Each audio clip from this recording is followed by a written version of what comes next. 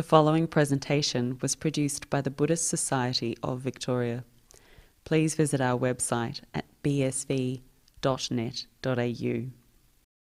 Tonight's talk is about self and selfies, and there is no better person to give this talk other than Ajahn, especially when millions of people want to take selfies with him. So Ajahn, over to you. I still cannot understand that. Why people want to take photographs of old fat monks.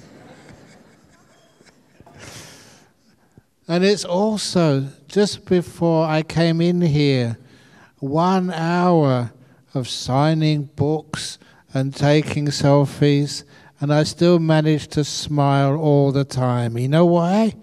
And that is because I train. That's one of the trainings a monk has to do these days. Not just how to meditate, not just how to keep precepts, but also how to smile. So every morning I do my 10 push-ups.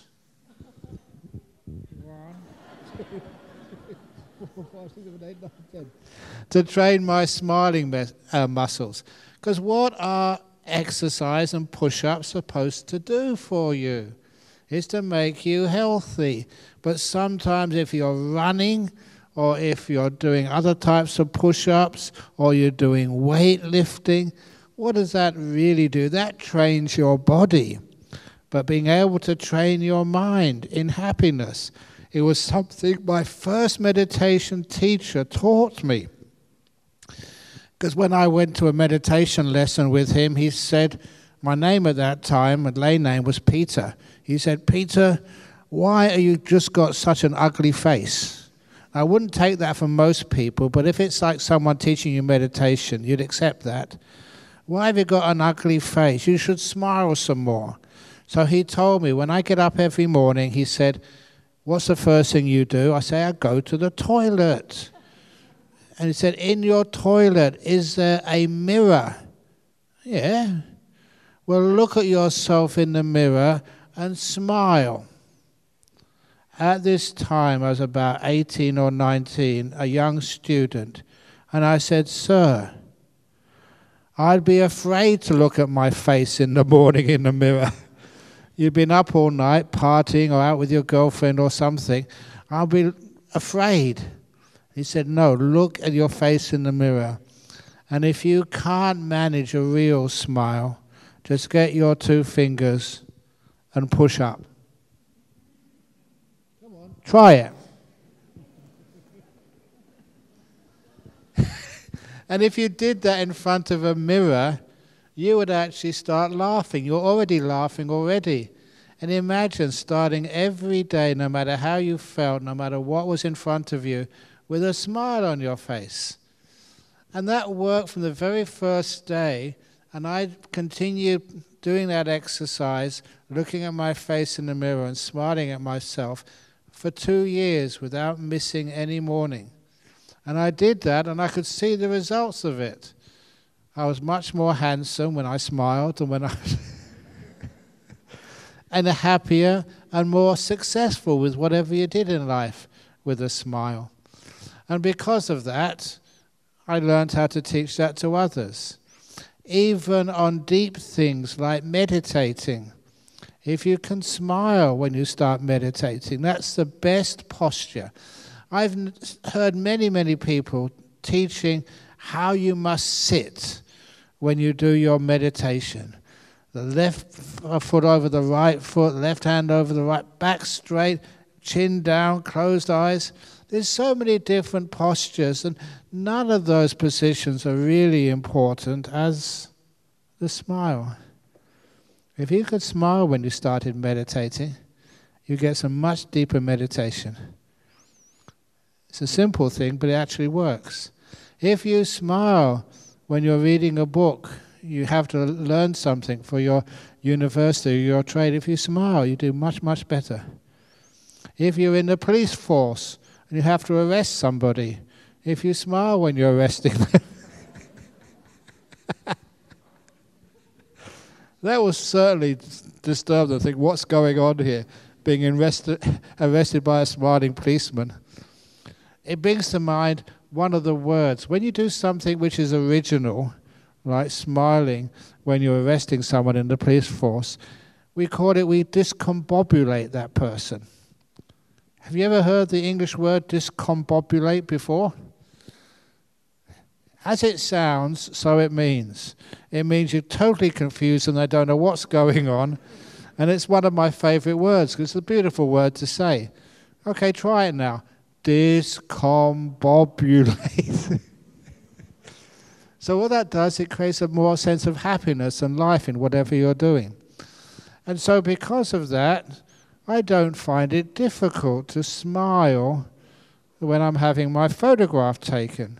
And I think that may be one of the reasons why people actually don't mind taking a selfie with me, simply because they know I'd always get that smile on my face. Imagine that when you asked for a selfie, when I signed your book, I went, Actually, no, I honestly was trying to do an ugly face. It's really hard to do. I think I need to take some lessons on how to put a miserable face on my countenance. Is that any good? No, not really. And this is really quite strange because this is telling you that underneath all of this, it's not just a fake smile. I've been putting this smile on my face for such a long time. It's actually real. It comes from a sense of joy and happiness. Even when I have to smile, it's natural. It's fun. It brings joy into whatever I'm doing. Even my signatures you've seen on the books, I always put a smiley face on those. And that's a bit of a problem for me because every now and again you have to sign something on a government form. And if I don't mind what I'm doing, I put a smiley face on that as well. And they say, you can't accept that. Anyway, never mind. So when you put that smiley face on you, it makes life much easier, no matter what you ever have to do in life. If you go to face the boss because there's some difficulty in your company or something, if you put a smile on your face when you go and see the boss, what would your boss think? They think she's up to something, or whatever. But it does discombobulate people. It puts you in charge of the situation, no matter what you're ever doing. And so it's one part of the countenance on my face which has huge amounts of positive effects. Even we were mentioning like what sport did I represent Cambridge at against Oxford when I was a student there. One sport which I did do was rowing, but that was just for fun. It got too serious. But I do remember one occasion we were in a race, these what they call the eights. So you had 8 rowers and a cox in the front. And that was really, really hard work. Some people took that too seriously, as far as I was concerned, but I was trying my best in the team, rowing as fast as I could.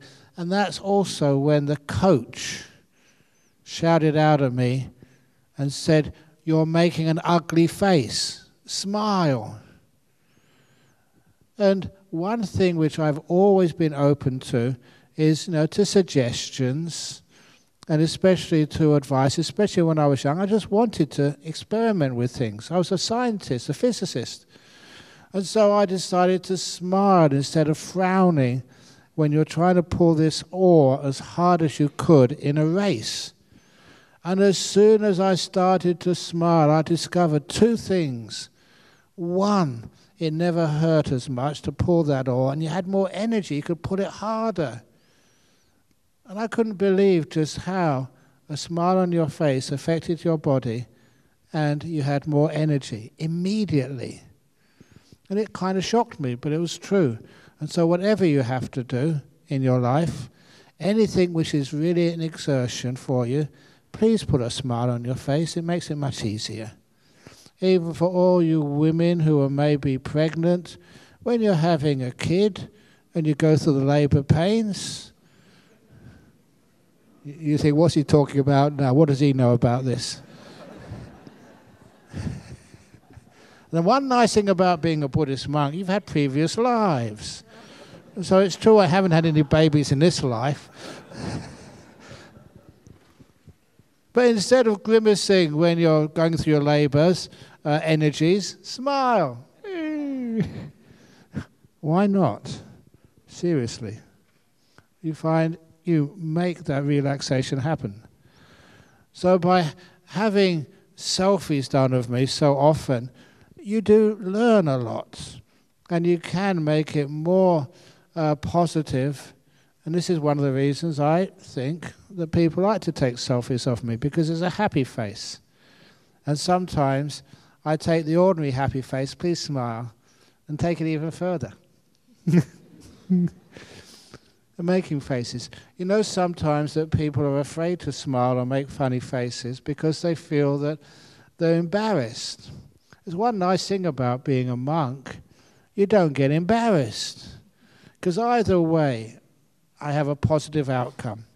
If I smile, a bit over much and it works, then that's wonderful. People are very happy. If I smile and it's a stupid smile, then people will leave me alone. Either way, as a monk, I win. I can either be more hermetic and get more rest. This is one of the reasons why I was telling the person who drove me here this evening. And I was saying that I don't mind being late to these appointments, such as public talks, because the later I arrive here, the less books I have to sign, the more I can relax, the less I have to talk. You can always see the positive side in anything. So that's one of the reasons why when you learn to smile, it's showing like a positive attitude to anything you do in life. But I should put a limitation on that. I often say you should be positive, but except for one thing. There's one thing in life you should always be negative, and that's with COVID tests. Okay, I think I said this story on the first day I came here. What's the best blood type to keep you the healthiest? Be positive. Has anybody got B positive plus blood type here? Yay! Be positive, be positive. See how happy they are and how successful? The head of the City Zen and the great builder. Sometimes people feel all the money we spend raising funds to build these places like our retreat center. And often, whenever I come here, where's Ajahn Mudito? He's talking to the builder. He doesn't get paid for this. He just really works hard, making sure everything is done appropriately and done well. And it's amazing. What was your job before you became a monk, Ajahn Mudito? In construction, as a builder. What was my job before I became a monk? And don't say stand-up comedian. No, I was a theoretical physicist. So anyway, but I was once. One Wesak time, some years ago, here at the Buddhist Society of Victoria, having finished a talk one evening, afterwards, before people actually all left, this one young man came up to me and said, Ajahn Brahm, he said, I'm a Sri Lankan, and he was actually working at the Melbourne Comedy Club and also on one of the comedy shows on TV. And he said, I was listening to you. Your timing is perfect. Your material is original. I think I can get you a job. And he offered me a job as a stand-up comedian at the Melbourne Comedy Club. Of course, I never dismiss anything out of hand, but I thought about it and said, I think I'll keep my ordinary day job. So I never took was that a good choice?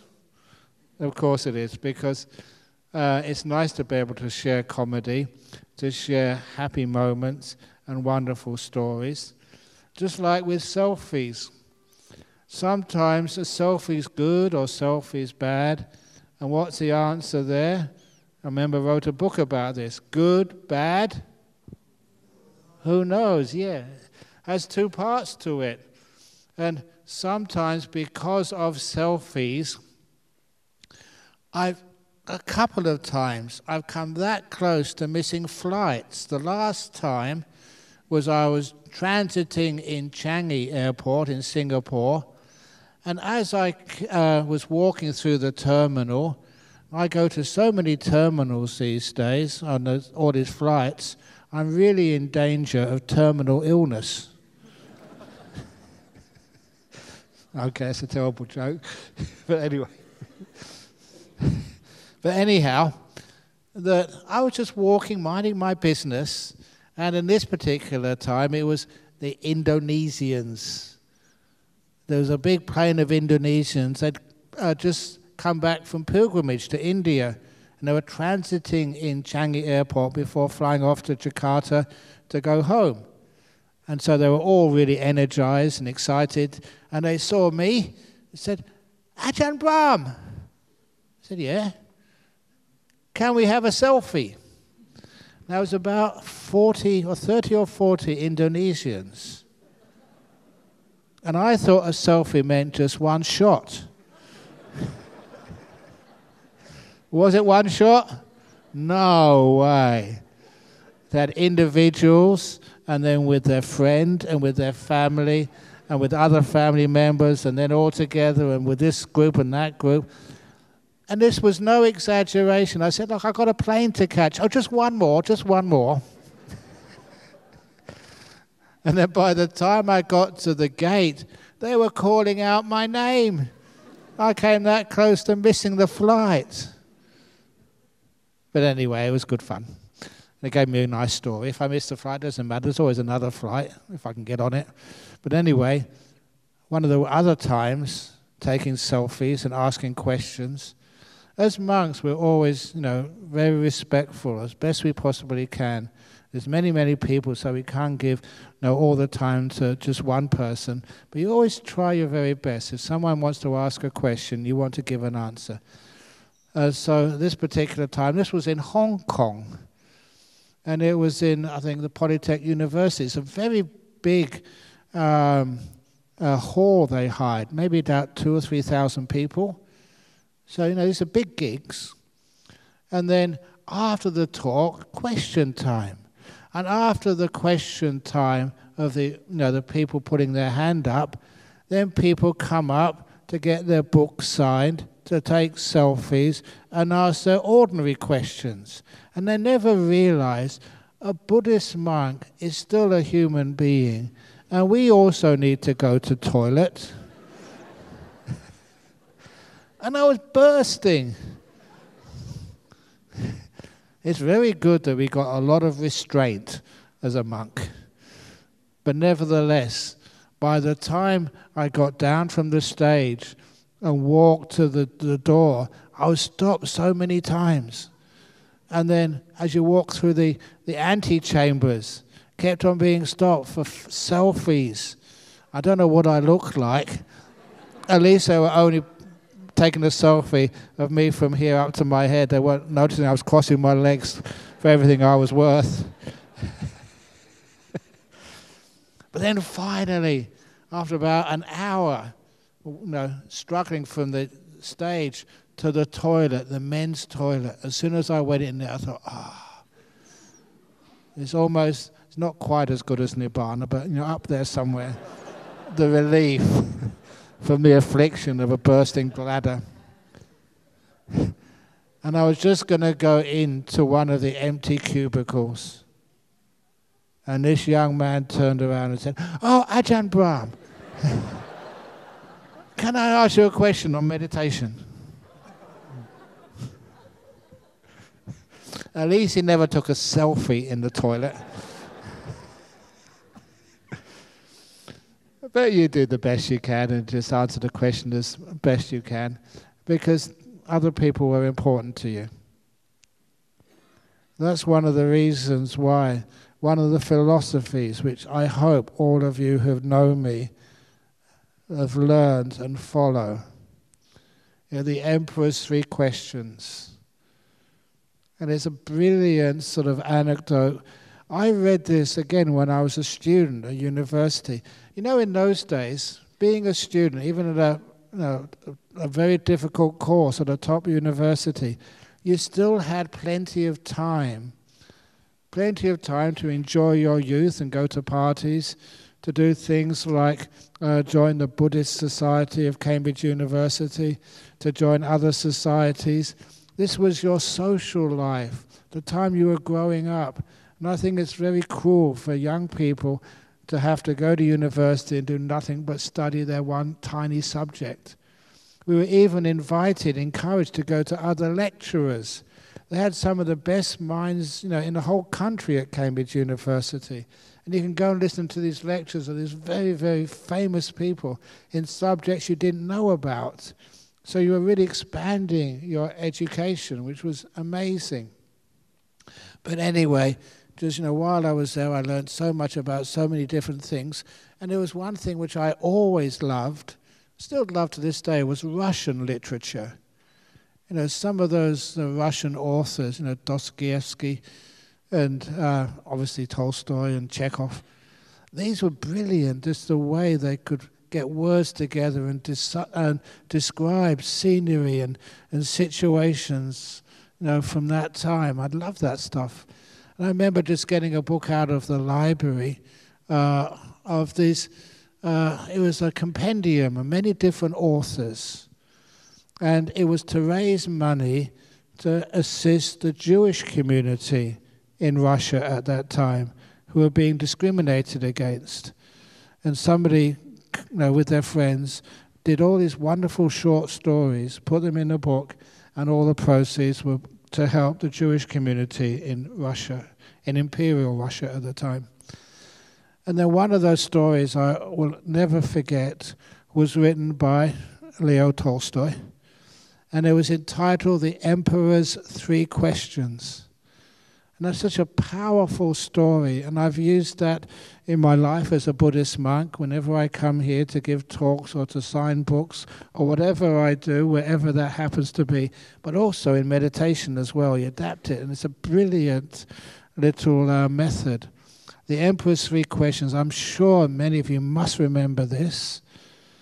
I was also going to say that when I did go to Hong Kong, there's some Thai people who used to work for Cathay Pacific, and I used to go and give talks every year at the airline, and also the Human Resources Department came to listen to one of those talks. They liked it so much, they actually included this Emperor's Three Questions method in their training for all of their staff, not just the cabin crew, but for the people, on the desk when you check in, for everybody.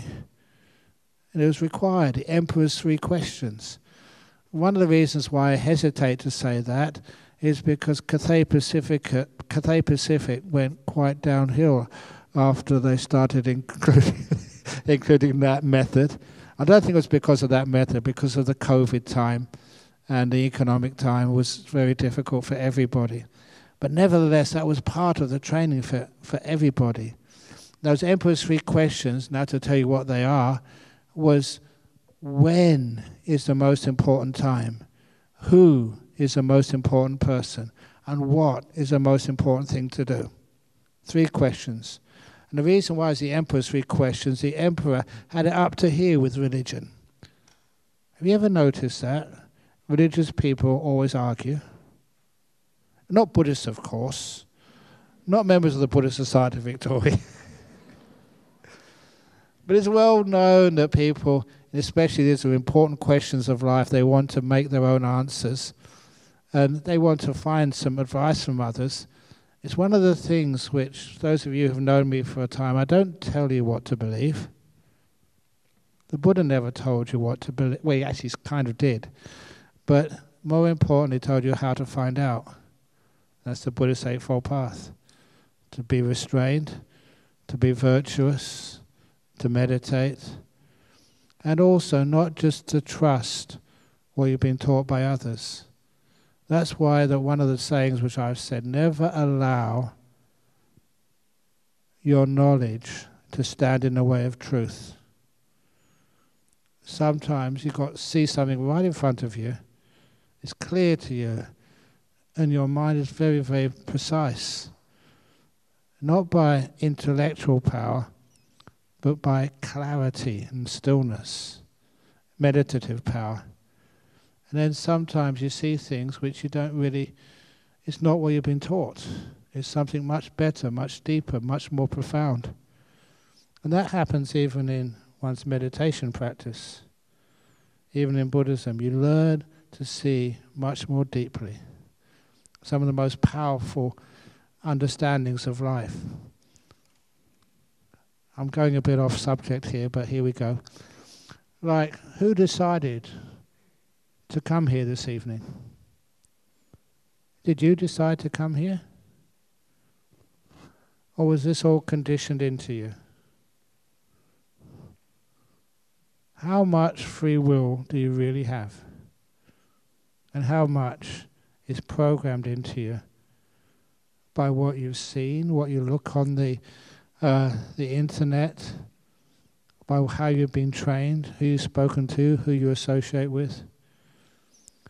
One of the other things which I joined at Cambridge was the Society for Psychic Research. And part of that was studies in hypnosis. Hypnosis is an interesting part of Buddhism. It's a way that people can access the mind. Why people may have lost memory and they cannot access that memory through the brain, but they can access it through the mind. I'm talking about memory of a long time ago, even memory of your previous life. Now, being a Buddhist monk of so many years, you've seen this actually happening, and it's real, it's actually true. And that's the weird thing, when you see it for yourself, you have no doubt about this anymore, about what the mind is and what the brain is. Two different objects, two different things. So, but anyway, things like this start to challenge you. Through hypnosis, remember this experiment which was done, and I was witnessing it. They asked for a few students to come up who were volunteered to be hypnotized. Of course, I was courageous enough. I went up there, but I was not a good hypnotic subject. But there's always two or three were really easy to hypnotize. And one of these young men, they were hypnotized in front of us all. They did some stupid things. We all laughed. But the most important lesson I learned from this was when the hypnotist told one of these students under hypnosis that when he touched his right earlobe, this student would stand up and sing the British national anthem in a loud voice. And he said, I'm now going to take you out of hypnosis. You won't remember the instructions, that I told you to do this, but when I touch my right earlobe, you'll stand up and sing the British national anthem from beginning to end. He took him out of hypnosis. And of course, this hypnotist was a great entertainer. Every now and again, he'd move his finger close to his, but then he'd scratch his cheek instead, just to wind everybody up. But eventually, he did that. The hypnotist touched his right earlobe. And this young student stood up in a hall like this, stood up and sang from beginning to end, God Save the Queen, in a really loud voice. Now, students weren't royalists. We were all leftists, probably. And I'm not sure why he did that, but he did that, and we were laughing at him. We were almost kidding ourselves laughing. What a stupid thing to do. How stupid would that be if one of you decided to do that right now? No, I don't hypnotize you. But nevertheless, that's what happened. He sang from beginning to end, even though we were almost wetting our pants, literally, because we were laughing so much. But then, after he had finished, the hypnotist asked him, why did you do that? And this young student gave a credible answer. To him, it was really clear that he had decided freely to sing the British national anthem. To each one of us, it was an impossibility. But for him, it was no different than his free choice. So each one of you, why did you come here today? Why do you make donations? I will tell you why. There was this monk who was just starting up a new temple somewhere. And he was building a nice meditation retreat center, and in fact, a lot of difficulty raising enough funds to complete it. So he went to see another old monk and fat monk. And that old and fat monk told him how to raise money really easily. He said, when you give a talk, give a boring talk. Close all the windows. Turn up the heat.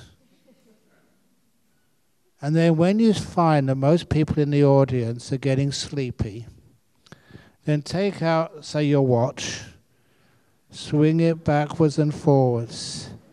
You're feeling sleepy. You're feeling... And just before they get hypnotized, actually just after they get hypnotized, before they fall asleep, say, in the donation box, no coins, no 5s, no 10s, no 20s, only 50s and 100s.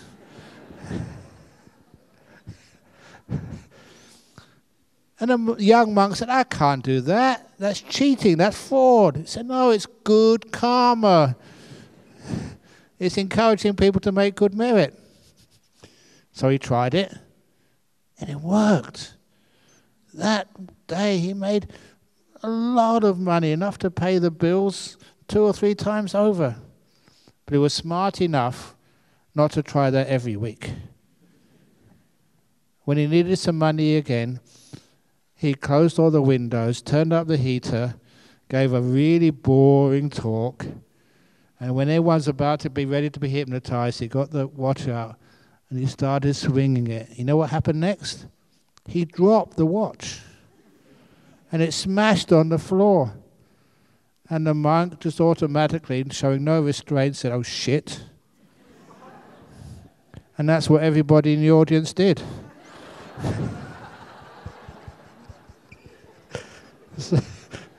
So don't try that, Adrian, to raise extra funds.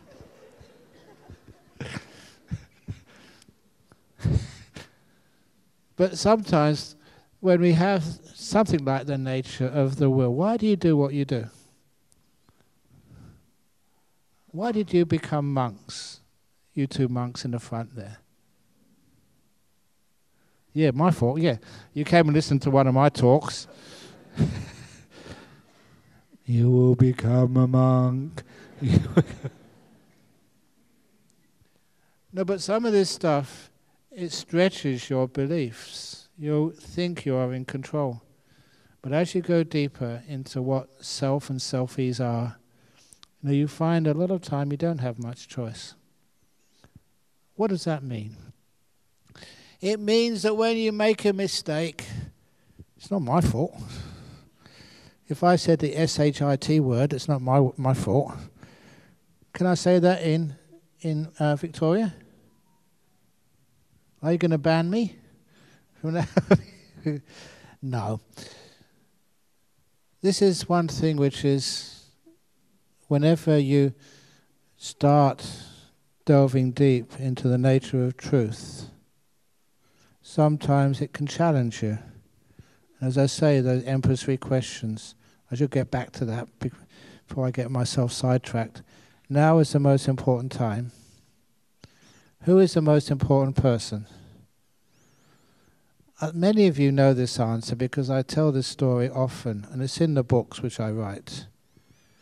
But when I first heard that answer, who is the most important person in the world, I wasn't a theist, so I could not say a god or some religious leader, or not a Nelson Mandela or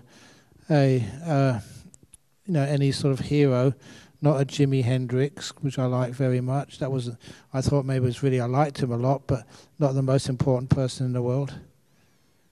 The answer, the next thing I thought, the most important person in the world would be oneself. And that was also the wrong answer.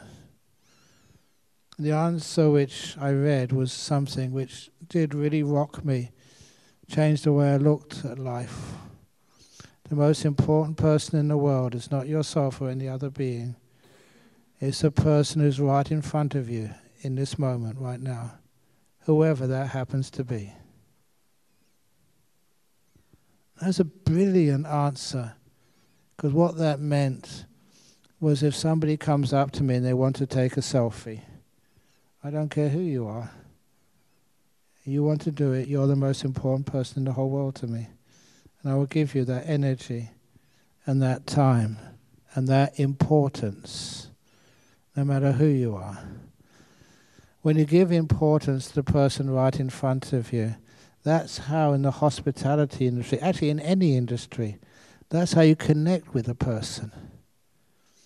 Honestly, how many of you go to talk to somebody and you feel they're trying to get rid of you? They're not giving importance to you at all. And that could be your husband. It could be your wife. It could be your father.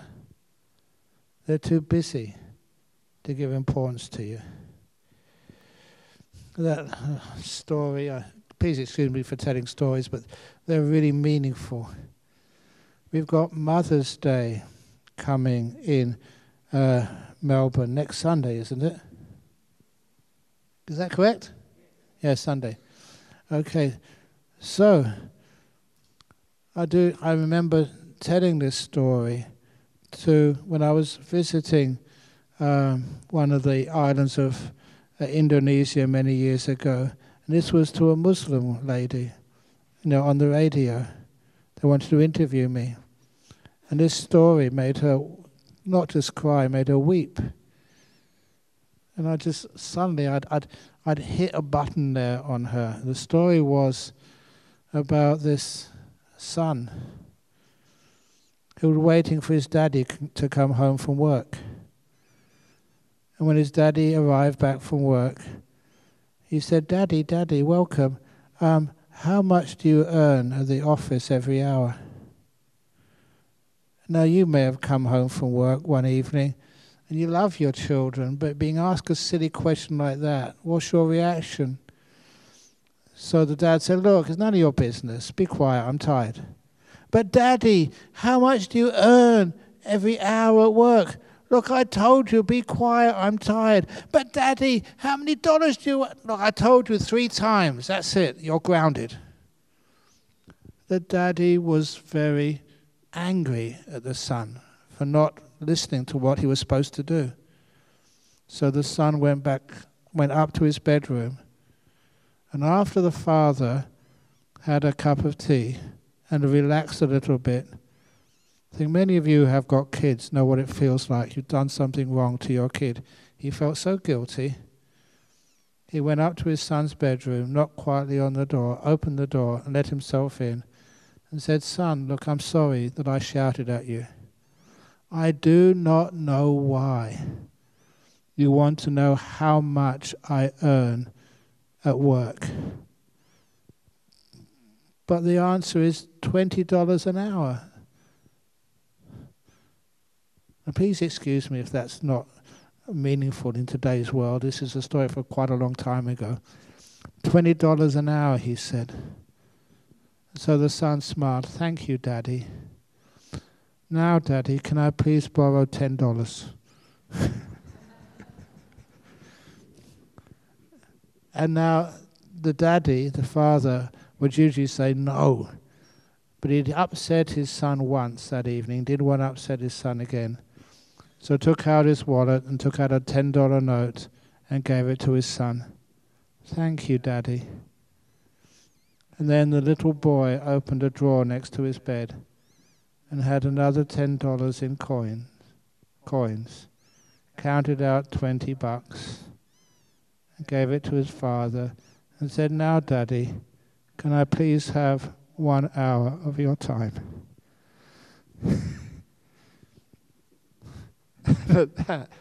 This Muslim lady, she burst into tears. She explained afterwards she was a single mum. She was working so hard, trying to get enough money to look after her kid. And she was working her guts out. But she realized what her kid wants most of all is not the money or toys or a good education. Wants the time with the mummy. Because of that, very often, the person right in front of us, we can ignore too easily. And that can be our own kid.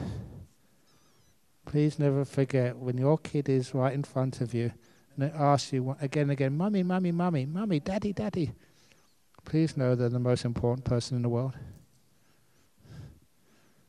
Okay, so that's the first two questions. Now is the most important time. The one in front of you is the most important person in the whole world. Last thing, what's the most important thing to do? And that's always to care. It doesn't be specific how you care, but just that feeling that you just want to love and care and help and serve. And if I've been a successful teacher or friend to any of you, it is because of those qualities. Now, if I'm with you, it doesn't matter how tired I am, how many books I've already signed, how many smiles, selfies I've already done. Now's the only time in the world. If you're right in front of me with your camera or standing next to me and somebody else is smiling or is taking a camera shot, then that's the most important thing in the whole world for me. And the most important thing to do is to care, to make it sure it's a beautiful photograph for you. And that's being honest with you. Sometimes I fail at that, but I really try all the best I possibly can to be able to do that for you. And that's also one of the reasons why I don't mind going to some places where monks don't usually go. I remember just the memory comes up of just going on the public transport, especially over in UK, because I know the underground system so well, because I grew up over there. So even now, when I'm a monk, if at all possible, I'd prefer to take an underground train and be driven in some big car from one place to another. It takes a lot of arguments sometimes to ask the people. They said, "No, we can't let you go on the underground." I said, "Please, I want to go on the underground." They said, "No, we've got a nice car to take you, but please, let me go on the underground." And the reason is because you can meet more people. They can see a monk on the underground. And have some amazing results. There was this one time when I was just minding my own business on the underground as a monk, and this lady came and sat right next to me. The carriage was pretty full, but she still sat next to me, looked at me and said, "Are you a Buddhist monk?" I said, "Yeah."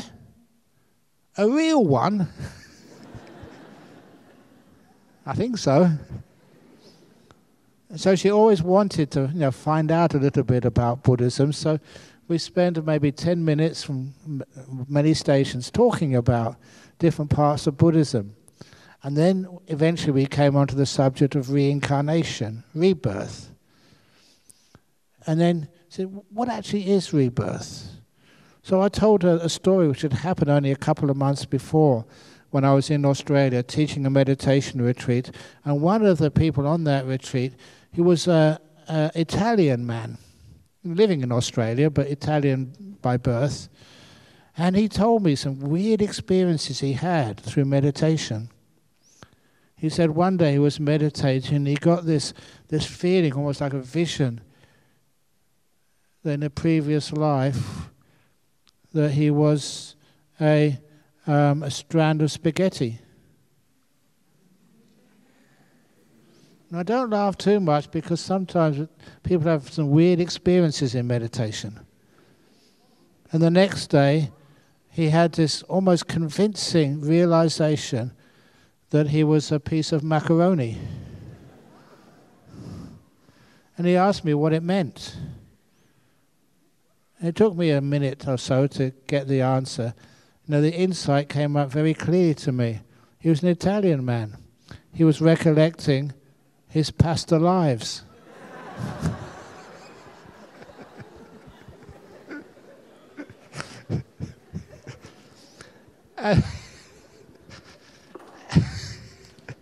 And if any of you have ever sat in the London Underground in the morning, nobody gets eye contact with you.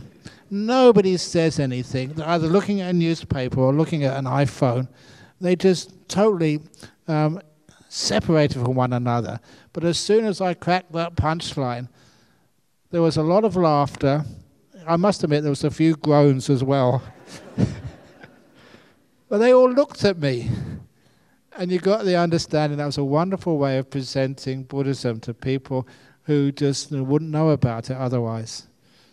Teaching about rebirth in a funny way and noticing that religion can have a wonderful sense of humor.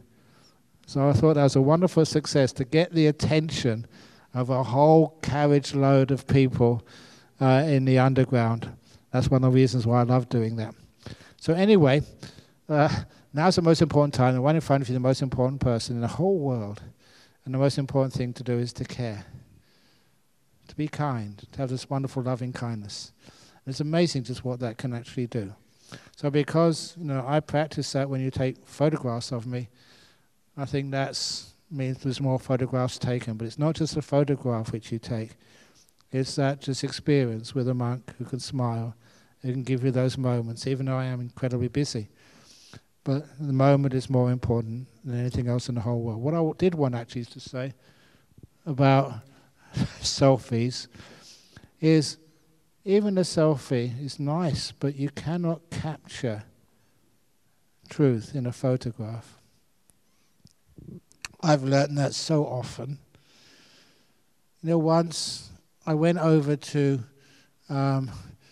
India when I was about 20 years of age. I went there because I thought I'm a Buddhist, you should go over there and see some of the holy sites. But I also wanted to see the Himalaya mountains. I'd seen photographs of them, and it's one of those things I just wanted to do, to experience the beautiful breadth of the Himalaya mountains from the north of India. And as soon as I got there, I realized I did not do my research. I went there during the monsoon season. Arrived there, I think, in July. So you looked up north, from the plains of India, and all you saw was clouds. And I soon gave up all hope of seeing the Himalaya mountains on that trip.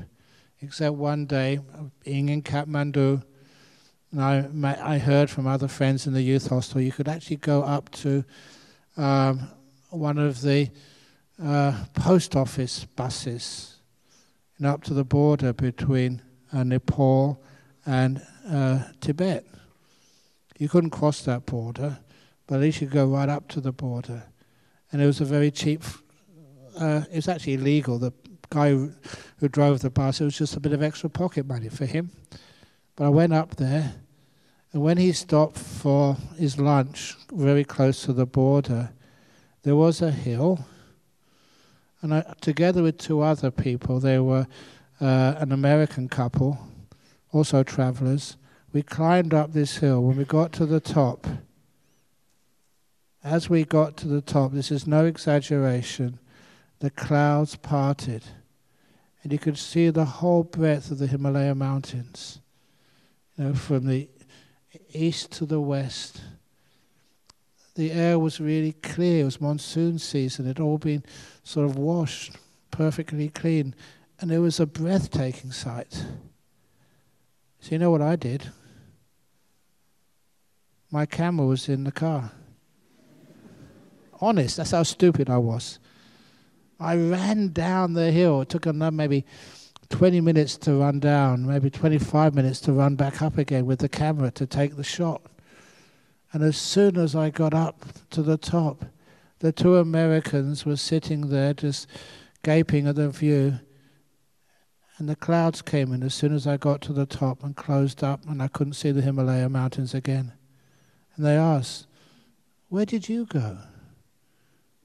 Because I wanted to capture that amazing scenery in a photograph, I'd missed everything.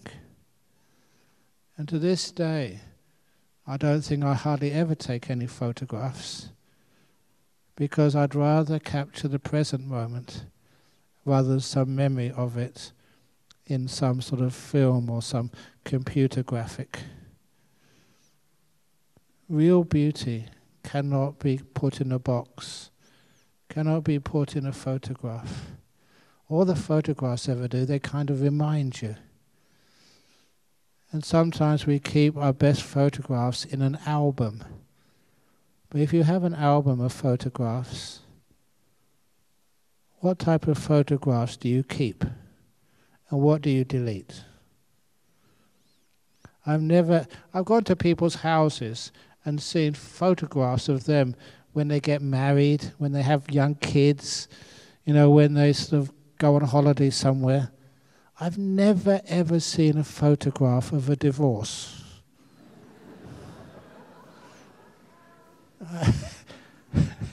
I've never ever seen a photograph.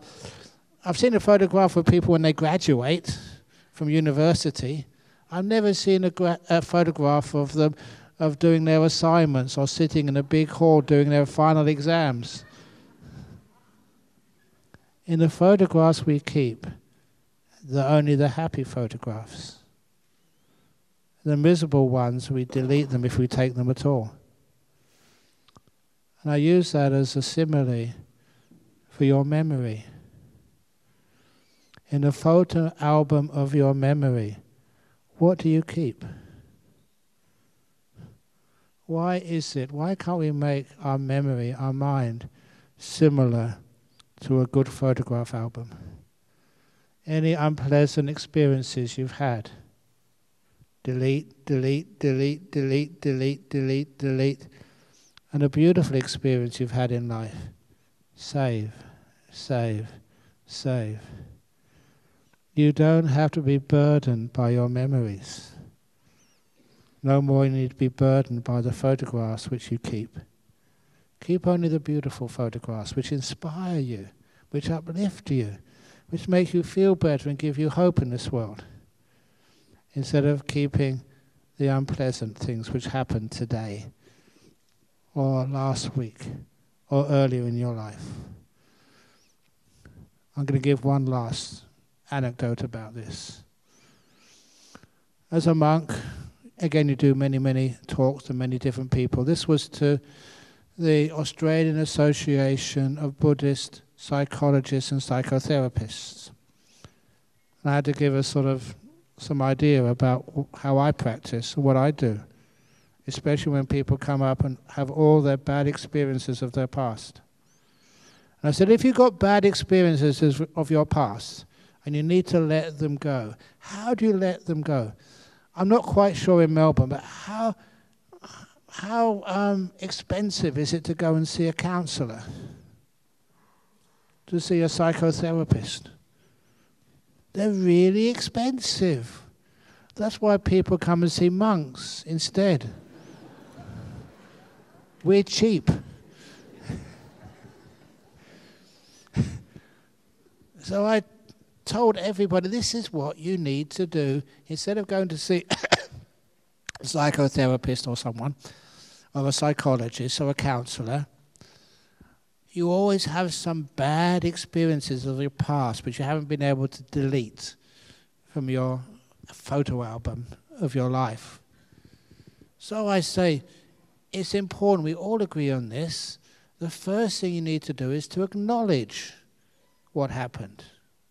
Don't hide it, don't run away from it. To acknowledge it, to give it a sense of truth.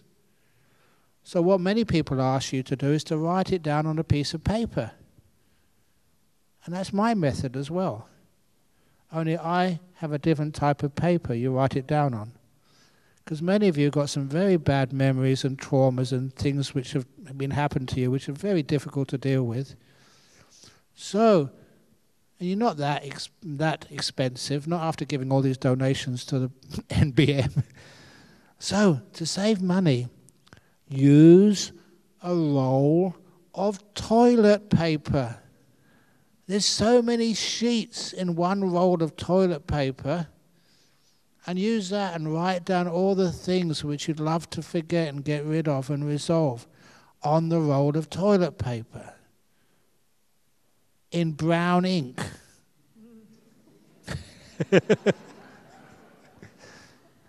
When you write it down in dark brown ink, what your first wife or your first husband did, or what your parents did, or what the government did, or a teacher did, or whatever, write it down in dark brown ink.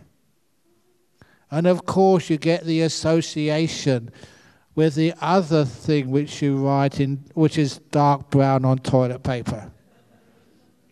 It doesn't matter how much it is or how little it is, but please remember, even if you're the president of Greenpeace or the World Wildlife Fund, if you've got a tiny piece of toilet paper and it's just got a speck of dark brown on it, how many of you fold it up, put it in your pocket to use it the next time so you don't waste paper? Honestly, environment is really important today. How many of you use both sides of the toilet paper? You're destroying the planet. Even a small bit of brown on the toilet paper, you need to put it in the bowl and flush it away. So you get all these things which have happened to you in your life. You're either responsible for, you're not responsible for, it doesn't matter. And then once you read it all out, you have to do the letting go ceremony. We have shrines for that. They're called toilet cubicles. You take the sheet of toilet paper in dark brown, all the things you'd love to let go of. You take it into the toilet cubicle. You read it out to yourself until you've read it all, and then you do the ceremony. You put it in the toilet bowl and press the button. And it goes out of your life forever. It's a letting go, a physical act of letting go, with the association why you should let it go, dark brown on toilet paper. It's very inexpensive, but please do not do that in the toilets of the Buddhist Society of Victoria. Otherwise, it'll cost so much unblocking the toilets.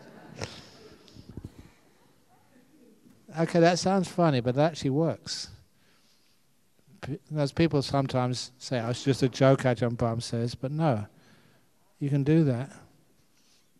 And then you find it's a formal act of acknowledging it needs to be let go of, and you actually do the letting go in the ceremony. And then you don't have to worry about those things again. Okay, once again, I've talked. Have I gone over time? Okay, yeah, okay. Which is amazing because I've had a very busy day and busy before this. So anyhow, so now we're going to have some questions. Yeah. So we've got two volunteers going to bring the mic. If you have any questions, just raise your hand. Yeah, I can Hi, hear you. Ajahn. Hi. Nice to have you here. I actually work for the town hall, so I was really excited that you were here tonight because I had no idea. And yeah, it's just really interesting that we're here, and a few people have said maybe it was good karma, which I hope it is, because we've my partner and I have driven across Australia a few times, and every time we wanted to come see you in Western Australia, but we've never quite made it. Family and catching up and all that kind of stuff. And I just thought of something I wanted to ask you. It's something that we do, which is really funny. We have this thing where we say, trust me, when we've got something that we really want to do, mainly creative stuff, we say to each other, trust me, because we feel like you've really just got to trust me on this. It's going to be good. And I was wondering if there's anything like that that you advise people to say or do in their lives when you just know that something's on the right path? A lot of times, it's a very lovely question. You can feel you're on the right path. That's one of the reasons I said that statement, never allow your learning to stand in the way of truth. Because if you get too much information, it confuses you. And instead you feel it. You feel in the heart what needs to be done. And I've trusted that so often in my life when people have given me these questions about morality, what's the right thing to do? And often I say, well, you got enough information already, but how do you feel inside of you? What's the best thing for us to do? And then you actually usually discover that when what you trust is the best thing to do, it's always the best thing to do. And I just, on pertinent matters, say the Newbury Buddhist Monastery and getting a retreat centre. Sometimes I've committed myself to making sure that will happen, even though I'm not don't live in Melbourne. I'm already doing more than enough. I've got a big retreat centre, a nuns monastery, a monks monastery, and goodness knows what else over in Western Australia, with so many monks and nuns to look after. And why am I doing this extra stuff? You feel it inside here. It needs to be done. And that's what I trust in, that intuition, which is much more powerful than logic. I know how to think logically. I was a theoretical physicist. Could understand quantum theory and astrophysics. But some of the moral decisions that people have to make, and sometimes they ask you for help in those choices. How do you do that? You feel it in here much more than just going on Wikipedia or on the internet and trying to find out more information. And this is what I really trust. And it's an emotional trust, a trust in goodness, a trust in this Newbury Buddhist Monastery and the retreat centre. If I had looked at it, how much was really needed, when did we start? About 3 or 4 years ago? It was impossible. It would be a crazy thing to start. But now we're so incredibly close. And that's amazing. Not only that, on last Monday, we did another bhikkhuni ordination. What do you see here? 3 monks. Where are the nuns? Don't we have gender equity in Buddhism? For a long time, we didn't have any gender equity in Buddhism. When I see that, I think that's not right. And I can't just sit there and blame others. I've got to make sure that you do something about that and you make it happen. So, some years ago, about 13, 14 years ago, I did the first bhikkhuni ordination in Australia. I got into big trouble for that. I don't mind that. It was worthwhile doing. And now we have a community of Theravada, fully ordained nuns who can ordain others. And every time I see that happening, like on Monday, seeing one of the bhikkhunis at NBM, Newbury, take the full ordination, that means something to me. That always grabs my emotional part of my being. Wow, it's happening, it's happened. This is the beginning of something which those of you in Melbourne should be very, very, very, very proud of. You're doing something which is not in any other parts of Australia except for Perth. Fully ordained nuns, respected, having ordination ceremonies, reinstating something which had been lost for Buddhism for centuries. And it's taking off in other countries of the world now. To me, that is trust. I have to trust myself. It's all going to work out all right. And my goodness, it has, way beyond my expectations. That's the sort of stuff which don't take the easy way out and say, no, it can't be done, or other people say it can't be done. No, you have to stand your own ground and make it work. So that's what we do with bhikkhuni ordination. That's what we've done with NBM so far. And that's what we'll continue to do, to make the impossible work. What other people say can't be done, you say, why not? And you make it happen. Okay, so you get me in. Thank Me you. inspired now. Great answer. That's amazing. Thank you. Yes, Sri is coming to give you the mic. Thank you for the opportunity to ask a question, Ajahn Brahm. One of the 5 precepts of Buddhism is not to harm anybody, not to harm any sentient life. Yet, I'm just wondering whether Buddhism do say anything about the what we call the voluntary assisted dying. That's become a law almost all Australia now. Does Buddhism take a position on that harm that one do to oneself? It's a wonderful question, simply because people have a conflict there. A conflict between compassion. If you've ever been with a person who's close to death and who's suffering greatly, it's one of the wonderful privileges a monk has. You're allowed to go into the ICUs, into the bedsides of people who are suffering greatly. I remember this one gentleman, he was an Australian Caucasian Buddhist, had a terrible lung cancer, and he would ask me, please, Ajahn Brahm, can't you take me out the back and have me shot? And this, he was not joking.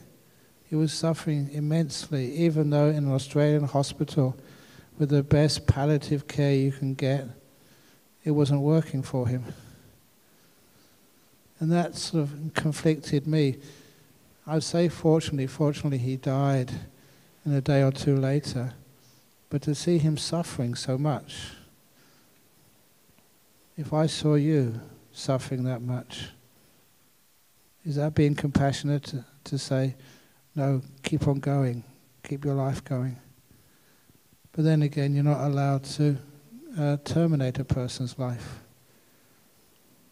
So the answer is, that, having done a lot of even research on what the Buddha said, voluntary euthanasia is where you fully make the decision, not me. It's your choice. And the first person in Australia who ever took voluntary euthanasia, this was in the Northern Territory laws. And that was a man called Mr. Dent, D-E-N-T, who happened to be a Buddhist. I never met him, but I met people who talked to him and knew him. He had one of these conditions. There was no reasonable hope of any survival. His body would be tormented for such a long time. He'd already endured a few years of that. But he said the main reason why he wanted to take voluntary euthanasia was to free his wife. His wife loved him so much, was his prime carer, and would not let other people give her respite as much as she needed. She felt it was her duty and obligation to look after her husband. And he wanted to take this voluntary euthanasia out of compassion for her. So he took that voluntary euthanasia, where he was in total control of the whole process from beginning to end. When I actually saw that, had it explained to me, I think that is a totally different ball game than you deciding to kill somebody. There was so much compassion there that how can you blame that? And there were even cases in the suttas, like it was Venerable Channa, where he committed suicide. He was fully enlightened, and the Buddha said his death was blameless. So, the point is that in some circumstances, I do personally believe that that should be allowable for people to make that choice, with the safeguards that no one else is influencing you or forcing you at all.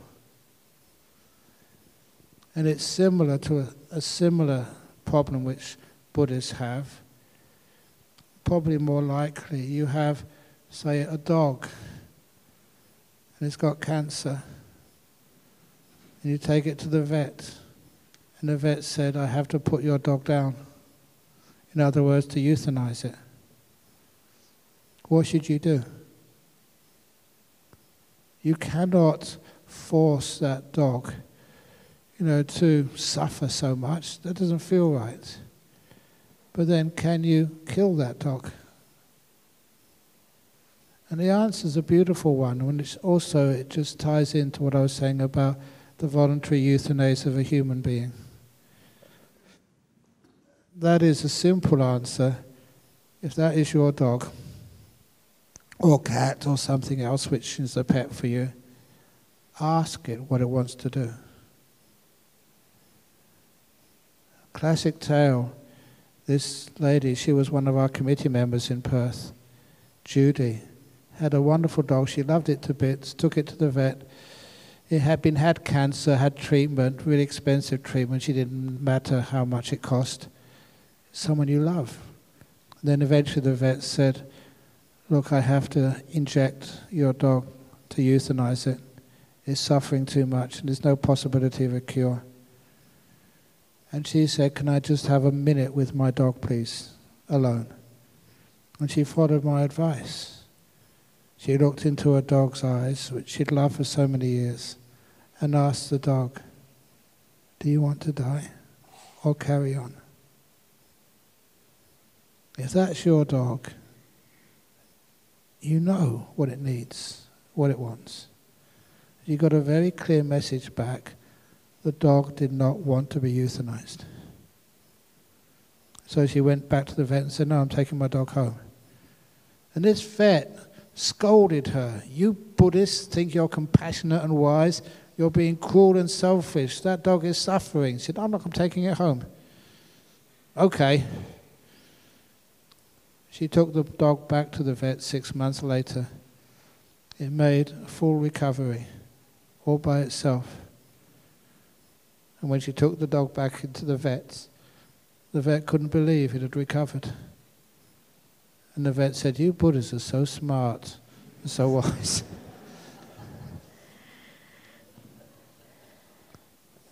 Don't just think that the views, the feelings of your dog or a cat don't matter. Of course they do. You ask them. You get the answer.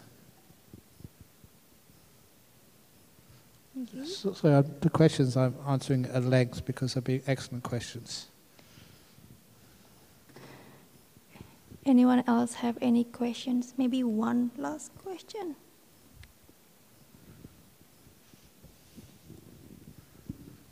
Another one? Because usually in Buddhism we do things in threes. That's only 2 questions so far. So we should have a third question and we'll finish it off then maybe. Hi, yeah. Yep. Do I have to stand up or? I can really? see you, fine, yeah. Okay. Good to see you again, Ajahn.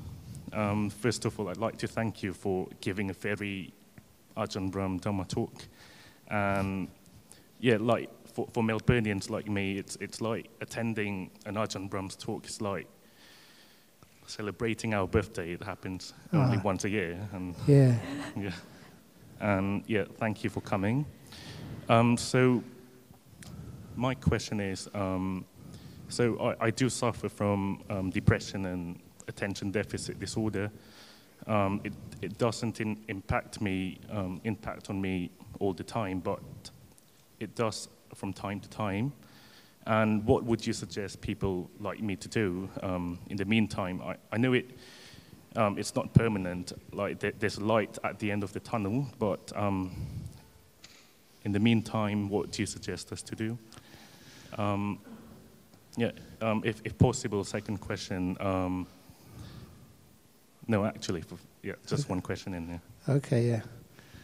Now, first of all, just to find ways of lessening the causes for depression.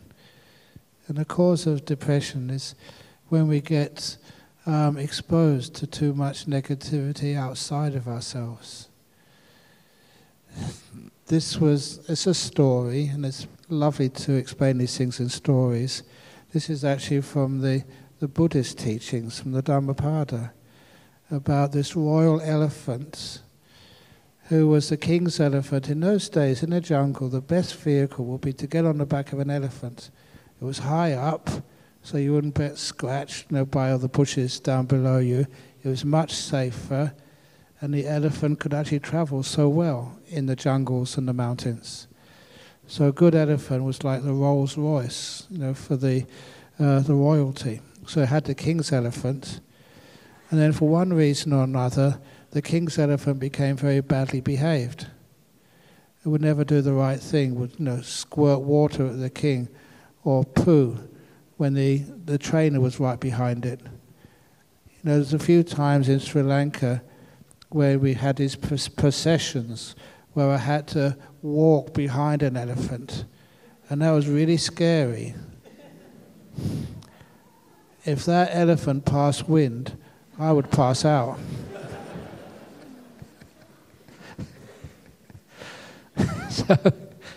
But anyway, this royal elephant started to become really almost impossible. So the king just got the vets to check out on the elephant. The elephant was healthy. But then he got one of the ministers said, a Buddha in a previous life, leave it with me, and I will sort of figure out what's going on. He wanted to gather more information, the causes why the elephant had changed its character. So he stayed all night by the elephant stall, and that's when he heard a strange noise behind the elephant stall. There was a gang of bad people would meet there every evening. And they'd discuss, who they were going to kill or steal from, or what drugs they wanted to sell or whatever. Really a lot of bad people would meet there every evening. And this minister realized that was the cause for the elephant misbehaving. So he told the king had those bad men arrested, and asked the monks and the nuns to go there every evening to discuss Dhamma, do some chanting, meditate. And that was all that was needed for the elephant to change back into his old character, even better than he was before. Just association with good people. Which is one of the reasons why, if you are depressed or anxious, don't just stay at home by yourself. Come and join club societies like the Buddhist Society of Victoria. Go and help at Newbury. Go and volunteer at old people's homes or something. Do something which is good, uplifting and serving. Spend days, at Newbury Buddhist Monastery, chatting with the monks, the nuns. And after a while, that you become more inspired and much better. You find there's a meaning in your life. And you find that the depression and anxiety vanish. That's one of the reasons why people, it works. I shouldn't say this, but sometimes they ask the husband, just go and spend a week at monastery. And they come back a better husband. It's like you're sending your car to be tuned. And it works. So I'm saying that association with good people really helps. It trains you to look at life in a totally different way. And the depression tends to disappear. Happened to many people. And also join the Citizen if you're a young adult. Yeah, Citizen, yeah. Well, there's young, I'm really impressed with Citizen. Young, sort of really working hard, impressive young people. So, yeah, please join the Citizen. And don't just join, just go along and help and mess around. You can see as a monk, sometimes people think I should be more restrained. But when I give, blessings and chants, at the end of every talk, I do the 3 sadhus. And how do I do those 3 sadhus? I'm going to do it now. Yes. Sadhu,